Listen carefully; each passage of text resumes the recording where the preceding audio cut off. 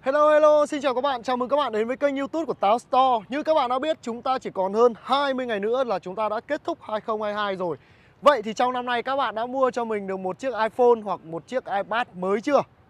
Nếu mà chưa thì đây, iPad mini 6 là một lựa chọn phù hợp cho các bạn trong thời điểm cuối năm này nhá. Ok, hãy cùng Táo Store chúng ta khám phá xem là iPad mini 6 tại thời điểm cuối năm 2022 nó sẽ còn làm được những gì. Và một điều đặc biệt duy nhất đó là trong video này mình chỉ đưa ra những cái ý kiến trải nghiệm của bản thân mình. Nó sẽ khác hoàn toàn so với những cái video mà các bạn đã xem trước đó.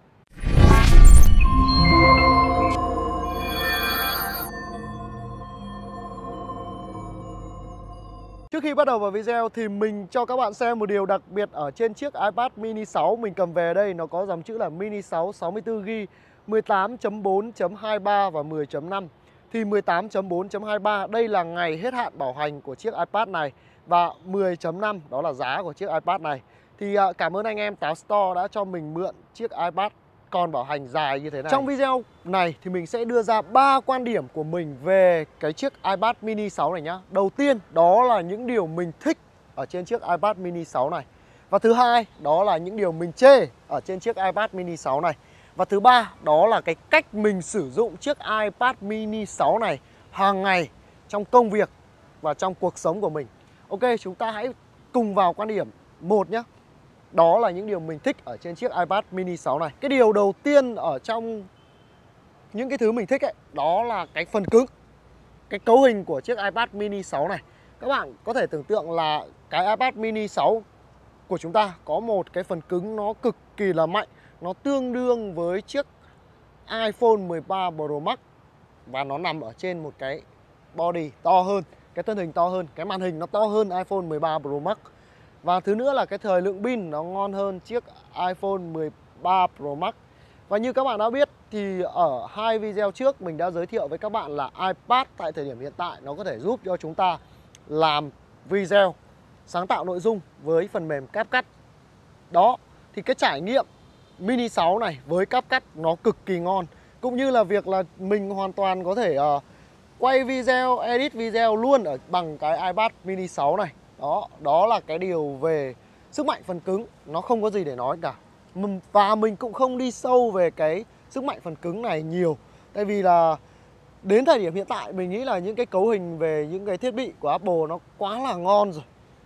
iPhone XS Max đến thời điểm hiện tại nó còn chạy ngon, huống chi là chiếc iPad mini 6 này. Nó có một bộ vi xử lý như iPhone 13 Pro Max. Ok, cái điều thứ hai mà mình thích nữa đó nằm ở cái thiết kế này. Như các bạn có thể thấy, tay mình là một cái bàn tay rất là nhỏ và mình hoàn toàn có thể cầm iPad mini 6 này một cách nó gọn gàng. Cái viền màn hình nhá, cái viền màn hình này. Đó. Nó to vừa phải. Chúng ta hoàn toàn có thể cầm để chơi game, nó thoải mái. Dạo này mình ít chơi game rồi nên là mình không có nhiều cái trải nghiệm những cái con game hiện tại cho các bạn đâu. Nhưng mà bạn nào mà đã chơi game trên iPad mini 6 rồi thì các bạn hãy để lại comment phía dưới cho mình biết nhá. Ok, cái cảm ứng vân tay mình vẫn thích cái cảm ứng vân tay này hơn là cái Face ID nhá. Ok, cái cam nữa, cái cam thì cũng vừa dùng. Nói chung là nó cũng không phải là cái gì xuất sắc, nhưng mà để chụp tài liệu hay quay video trong một môi trường đủ sáng thì nó đủ dùng, ngon. Cái mic thu Apple thì từ trước đến giờ nó vẫn là một cái ngon.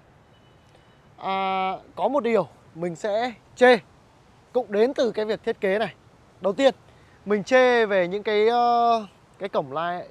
cổng USB-C này nhá. Thực tế là mọi người thích cái USB-C này, nhưng mà với cá nhân thì mình chê. Thứ nhất, đó là tất cả những cái thiết bị quay của mình hiện tại ấy, thì mình đều đang dùng cái cổng Lightning. Kể cả cái video mình đang quay cho các bạn này, mình đang quay bằng iPhone 11 Pro Max, mình có cắm cái mic vào thì mình dùng cái cổng Lightning. Mà đến khi mình sử dụng cái iPad mini 6 này, mình bắt buộc thêm một cái dây chuyển đổi nữa sang cổng USB-C. Tất nhiên này nó dễ kiếm trên thị trường thôi, nhưng mà mình lại thêm mua việc vào thân. Mình lại mua thêm một cái dây USB-C chuyển ra cái mic của mình. Đó là một điều mình chê. Thứ hai nữa là ở cái thiết kế này mình cũng chê, đó là vị trí đặt của hai phím tăng giảm âm lượng này. Tức là đôi khi mình sẽ phải mò nó phải mò hai cái phím này. Tất nhiên thì nếu có một điều khiến cho Apple cải thiện hơn thì mình nghĩ là Apple có thể cải thiện hai cái nút này nó nổi hơn một chút thì nó sẽ hoàn hảo hơn. Đó. Và thứ ba nữa là mình chê ở trên chiếc iPad này, đó là về thời lượng pin. Thực tế thì mình đã dùng qua 12 Pro Max và 13 Pro Max rồi, pin nó ngon.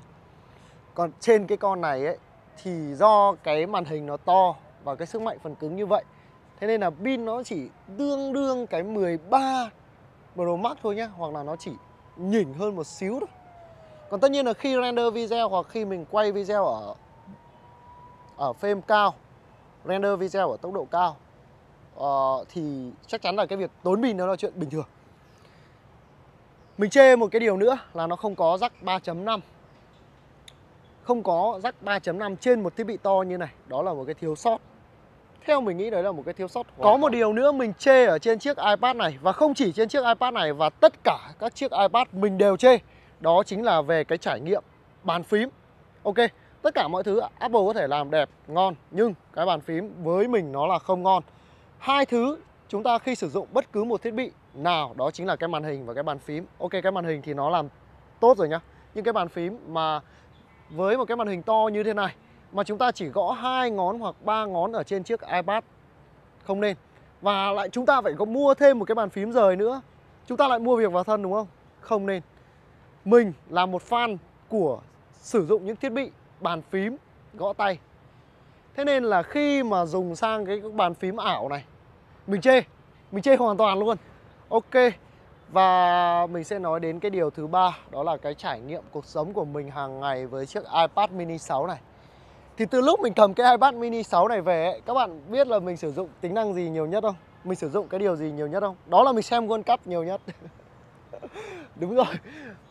Khi mình dùng chiếc iPad mini 6 này về, đó là mình xem World Cup nhiều nhất.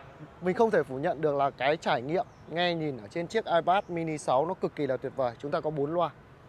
Đến nỗi là khi mình mở cái iPad mini 6 này lên để xem đá bóng, mà ông bạn cùng phòng mình còn bảo là thằng kia cho nhạc nhỏ lại. Trông nó nhỏ như này thôi nha, nhưng mà 4 cái loa của nó cực kỳ là to mồm luôn. Đó. Cái điều thứ hai mà mình dùng nhiều ở trên chiếc iPad mini 6 này, đó là mình sử dụng để mình render những cái video ở trên CapCut. Thì các bạn đã biết cách sử dụng CapCut chưa? Nếu chưa biết cách sử dụng CapCut thì có thể tham khảo cái loạt video hướng dẫn sử dụng CapCut mình để ở phía dưới mô tả video này nhá. Tất nhiên cái CapCut ở trên con này nó vẫn là ngon. Có một chút là cái 64GB này đôi lúc nó sẽ không đủ đâu. Giới thiệu một chút nữa là sắp tới hệ thống kênh Táo Store bọn mình có ra mắt thêm những cái kênh video liên quan đến đồng hồ. Thì các bạn có thể cho bọn mình một đăng ký về kênh đồng hồ đó. Bọn mình sẽ cố gắng mang đến cho các bạn những cái trải nghiệm thú vị về những chiếc đồng hồ smartwatch. Mình nghĩ đó là một phần không thể thiếu trong cái cuộc sống hiện đại của chúng ta hiện nay, đúng không? Ok, thì theo những cái cách mình trải nghiệm và những cách sử dụng ấy, thì mình mới cầm chiếc iPad mini 6 này được hơn một tuần. Thì mình tổng kết lại cho các bạn là nếu với mức giá 10,5 triệu như chiếc iPad này, hoặc có thể lên tầm 12 triệu mua mới nhé, 12-13 triệu mua mới, thì cá nhân mình nghĩ các bạn nên sử dụng iPhone hơn. Còn trong trường hợp các bạn công việc đặc thù, sáng tạo nội dung này, làm content, video, thì các bạn vẫn có thể mua chiếc iPad mini 6 này. Nó đem lại một cái cực kỳ thuận tiện. Như cá nhân mình không cần đến laptop, mình vẫn có thể sản xuất nội dung, sản xuất video thông qua chiếc iPad mini 6 này. Và cái hệ sinh thái của Apple này nó làm rất tốt. Còn nếu như các bạn xác định đầu tư chiếc iPad mini 6 này là một chiếc máy chính sử dụng hàng ngày, thì mình nghĩ đó là không nên. Các bạn nên mua iPhone. Đây là một cái quan điểm cá nhân của mình. Ok, cảm ơn các bạn đã theo dõi video. Hẹn gặp lại các bạn ở video tiếp theo nhé.